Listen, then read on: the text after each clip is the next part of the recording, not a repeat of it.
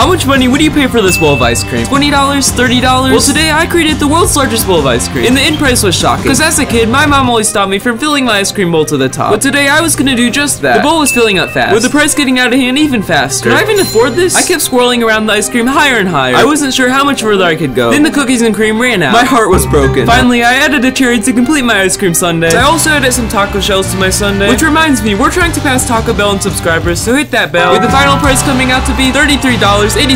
But